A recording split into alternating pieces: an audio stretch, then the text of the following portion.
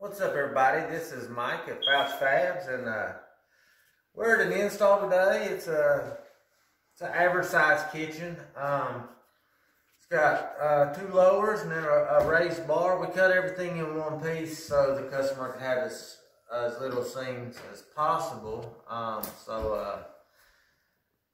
What I'm going to show you today is how I set a raised bar and put my bar brackets on.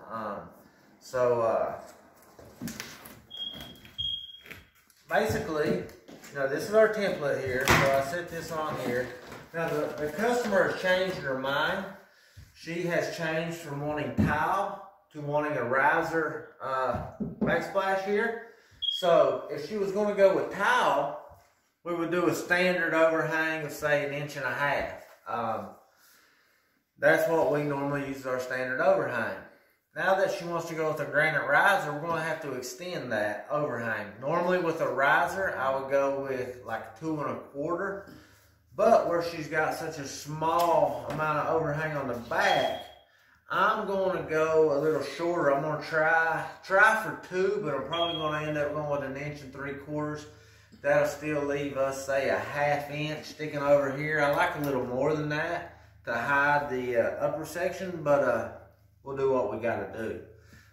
So the first thing I did was I took my little bar brackets here. These are the ones that mount into the 2x4s on the knee wall.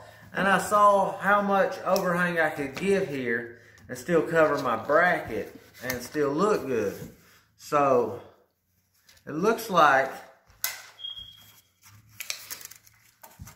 I should be able to go about 1 3/4 inches and still be able to make it work. This customer's had a heck of a time with the contractor and the building of this house, so I'm gonna do everything I can to make this work for her. I want to stay back here where the drywall's at so it doesn't get into my riser.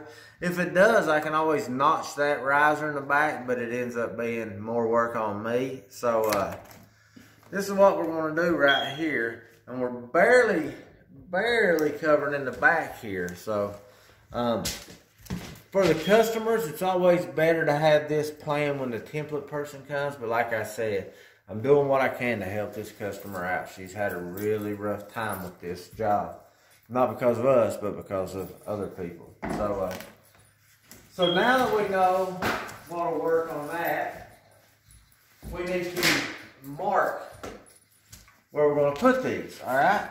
So, sometimes we'll measure, do some math, split the difference, put it in the middle, whatever. But on this one, we're going to go with 6 brackets, 2 this section, 2 this section, and 2 with this section. We could probably get away with a little less, but I don't want her to have any more problems. So what I think I'm going to do is I'm going to go about 6 inches in here. I am going to go about 6 inches in here. I'm going to go 6 inches in here.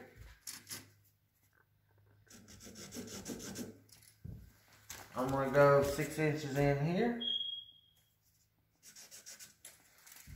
6 inches here.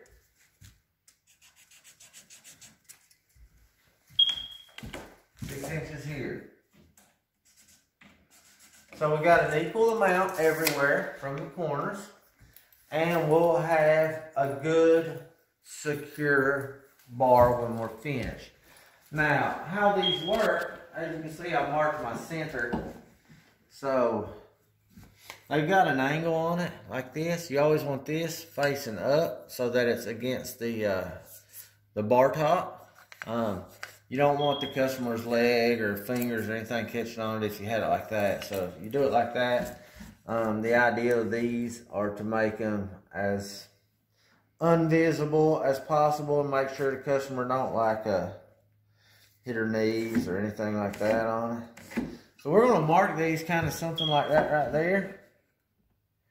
And you'll see why here in a second.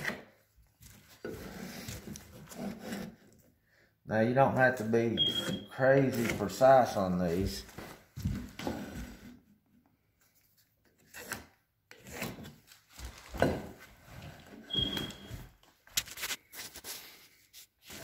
you want to make sure you can at least get 4 screws in 4 of these holes up here.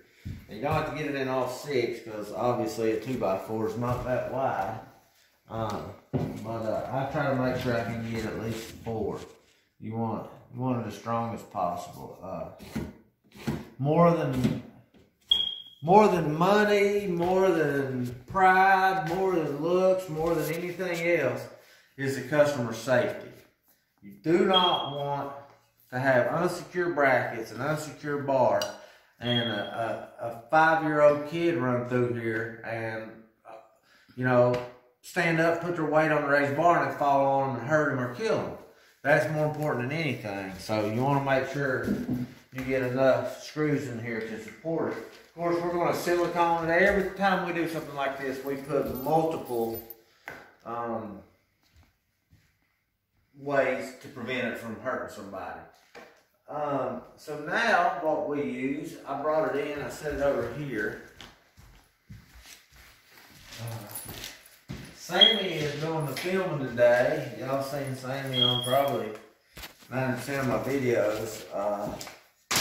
We're really busy, so I'm trying to knock out some videos while we're on the road installing for Gary to take care of once we get back to the shop. So we're going to use the Makita grinder.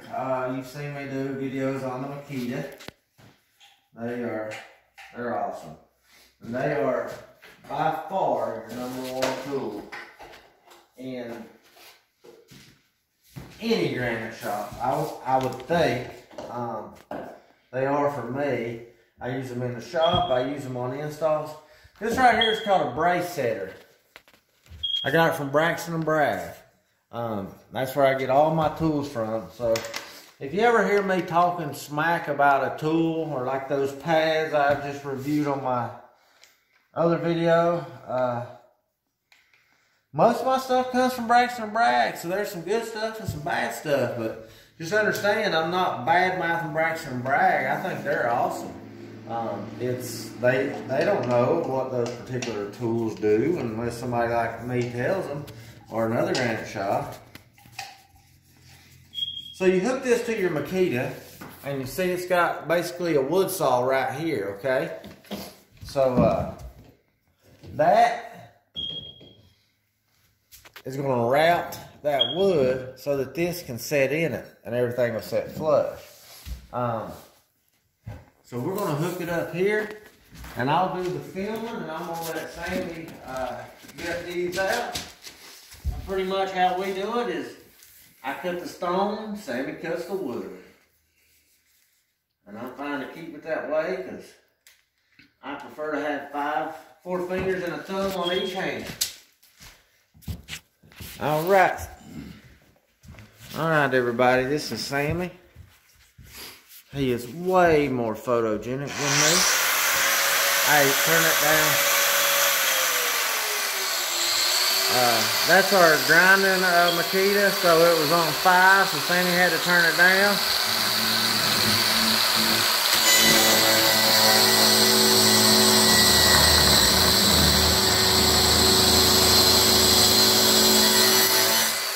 As you can see, that thing does a real good job of eating that out.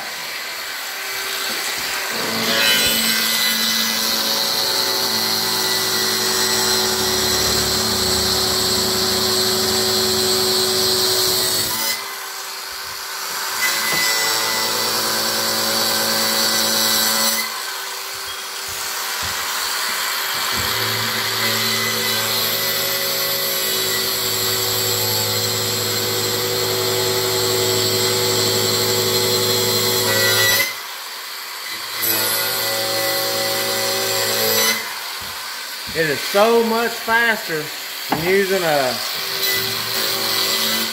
chisel and a hammer, or Sammy's good with the skill saw. He can turn that thing sideways and route it out. But in my opinion, this thing here works pretty good. You like that tool, Sammy? Does it work pretty good in your opinion?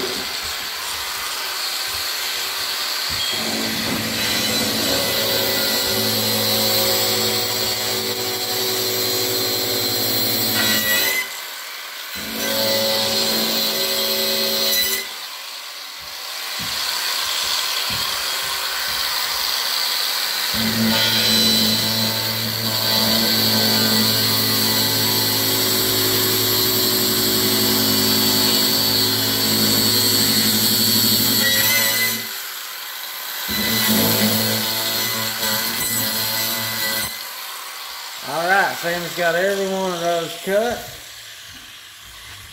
Of course, we'll come back and sweep and vacuum all this stuff after. I'm going to show you how one of these fit in here, and then I'm going to stop it, and we'll get back to you in a minute. We're getting on about 11 minutes here, so I'm trying not to make the video super long. I know you guys don't like watching them that long. So kind of that's what we got right there. And we'll pre-drill the holes, and then I've got some 6x2 inch drywall screws here, and that's what we're going to pop in here. These brackets I use, you can see that I don't know the correct terminology for it, but they're the hole's bigger on one side than it is the other, so that those screw faces will set down in there. I'll show you what I'm talking about. If you put a screw in this side right here, you see how it just kind of sticks up there a little bit? Not a lot, but a little bit. Now if you take this screw out, you flop that thing over, it's inset in there. So it's nice and smooth. So I like these brackets. These are 10 inch. You can get them in 10, 12, 18, 20, 24. You can get them in all different sizes. And you can get them with short L's on them. But in my opinion, a big metal bar going down the side of your knee wall just don't look good. So I'm going to pause it for now, guys. And I'll get back to you after we get these things mounted up.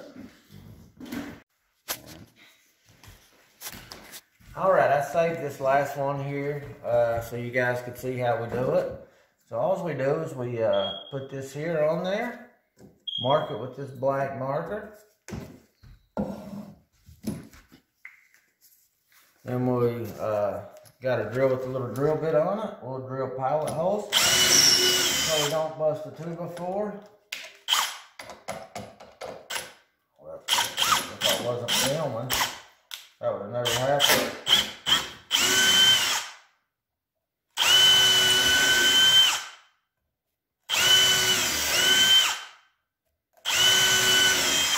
Alright, so we got that in there, and we always run a bead of silicone down the center. Like I say, we kind of double up on everything. And grab our drill. Grab our 6x2 inch screws here, and put this on the hole.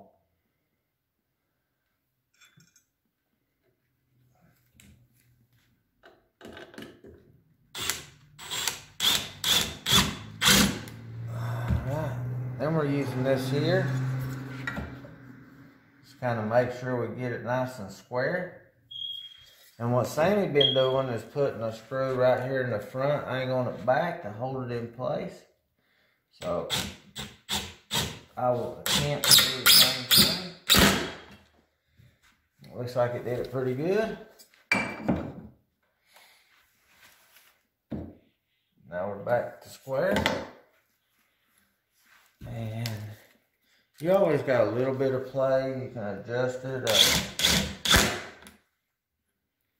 You know, after everything's said and done, but you want to get it as close to square as possible. We actually managed to get our 6 screws in here. And